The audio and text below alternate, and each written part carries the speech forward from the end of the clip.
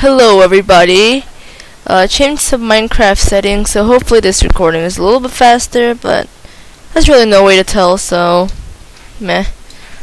Okay, so I'm gonna start making tutorials on this channel. Hopefully you don't really care and you'll learn a little bit from this, but yeah.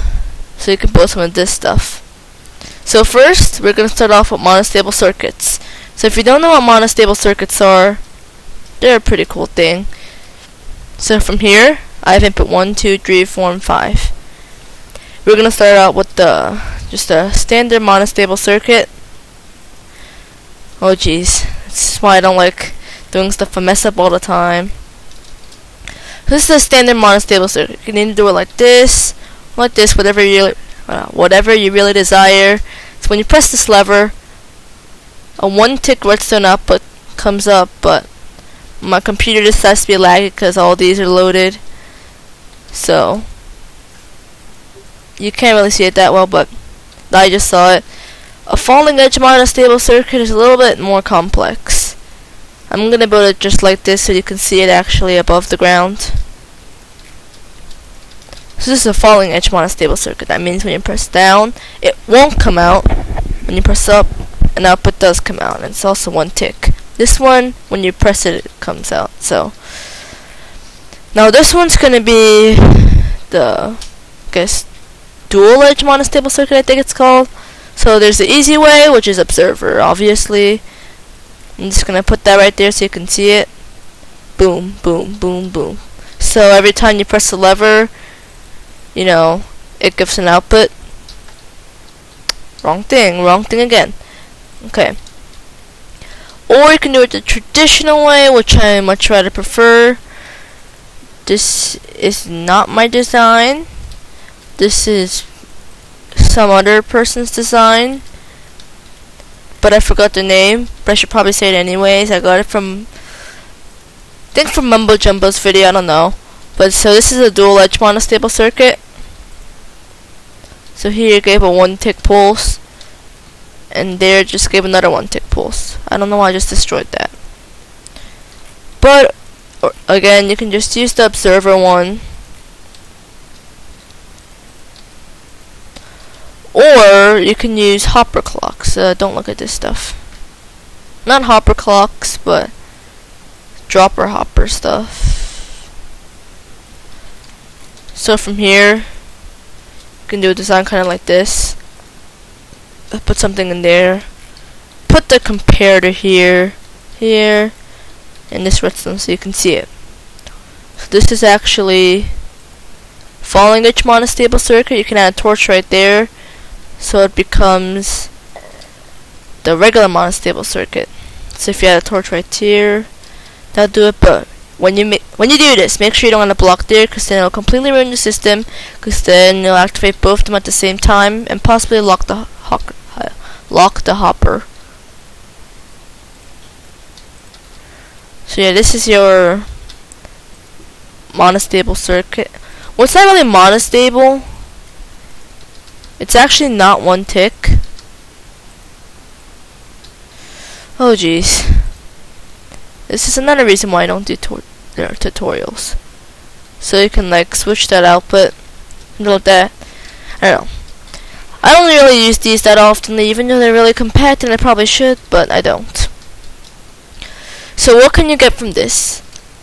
Monostable circuits are cool because, so say I inserted a monostable circuit here. I'm going to make this dual edge because that's the easiest type of monostable circuit. Just the observer. If you don't know, some monostable circuits can be used like this. 1-tick pulses spit out their block. Also 0-tick pulses, if you didn't know. And you could use that for a variety of reasons, like block swappers and stuff. I don't really care. But yeah, that's one way you should use monostable circuits. Another reason, monostable circuits do not affect torches. Like, they're just gonna stay the same. So as you can see there is an actual output. You can see that right there. You probably don't know how this is giving an output or how some of these are giving an output, But you're probably gonna learn in another tutorial that I'm probably gonna give like 8 trillion years later, because I'm too lazy to upload videos on my own, and I have to remind myself to upload videos because, you know, I'm too lazy. So yeah, I'll go over a little bit right now. So if you didn't know, this redstone is powering this, and this when it's activated. Because this redstone is actually going in all directions. There's just not a skin for that. I'm using a texture pack. But on the Pocket Edition you can see that. Okay? So if I did this, and I activated this, this lever will activate this because it's hard powering this, which soft powers that, which, you know, activates it. And because it's going in all directions, you can see that it gives an output in all directions, right? Now, when redstone's like this, it does give an output because this is hard powering this block, which means it's powered, and it gives an output here. And then same here. It's hard powering. Well, actually, this one might be soft powering. I need to check on that. So, see, it does give an output, and you can add a sticky piston under that to make it monostable. Okay, from here, when you hard power blocks, let me just get some redstone lamps. Do I have a redstone lamp on me? Yes, I do. So when I hard power things, this is hard powered, so this will soft power this. But if you see something like this, it won't work because this is hard powering this, which is soft powering this, which really gives no output for that. One exception, but pistoning. If you don't know what that is, this piston is being powered when I push this on. It just does not know that until a block update happens. When I turn this off, this piston is actually turned off. It doesn't know that until a block update happens. You can use that in this case. Also, it's being powered here and here. You just don't know that because it's blood powered. Okay, a little bit more you might want to know, just for redstone basic sake. Comparators can give an output across from blocks like this. And I'm just saying redstone facts that can come in handy. This is a redstone torch burnout clock. If you want it to be infinite, you can just do this. Wait. Do that. It's gonna create a pretty nice clock. Oh geez, I don't know if you can hear this, but there's a lot of sound going on right now. I can just turn that off by doing that. Oh, well, that's my other build.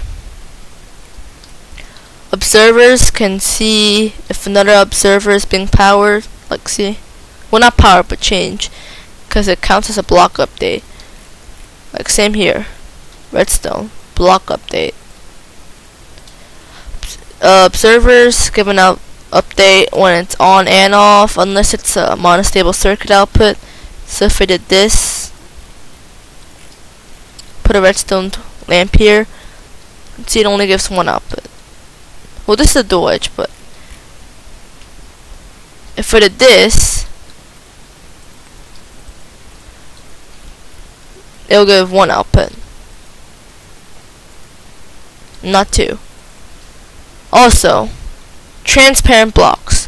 If you guys don't know what a transparent block is, well, it's basically transparent, like, yeah, redstone lamps are not transparent, but observers are. So basically, they don't count as a real block.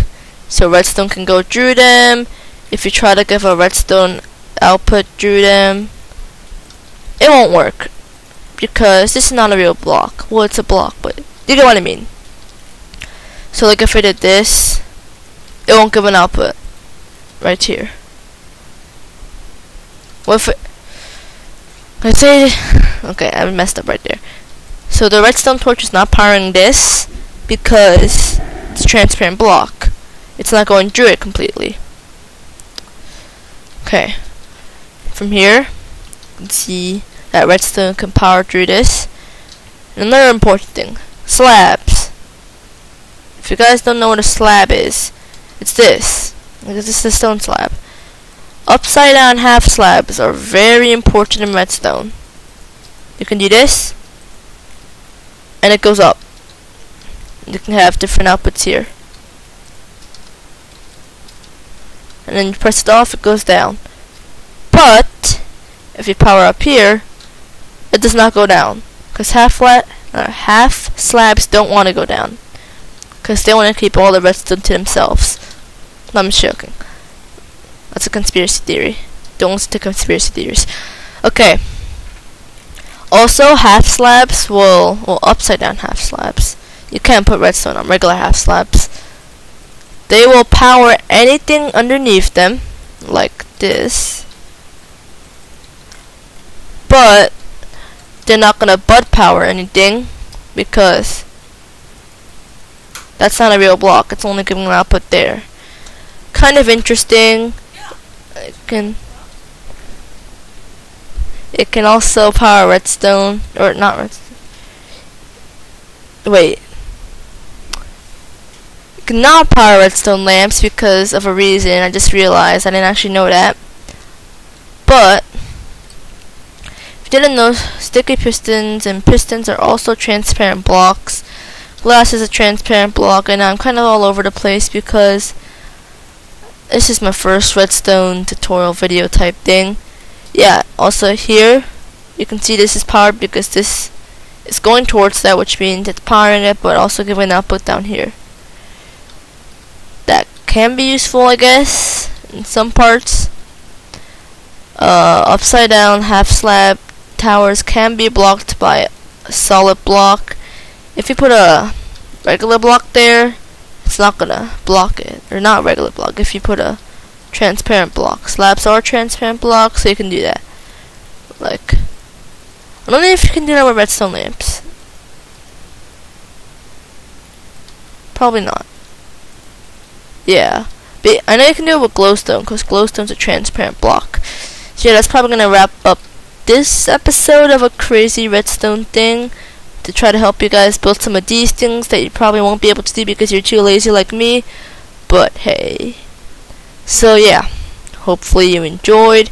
That's the thing that my sister built over there, and adios.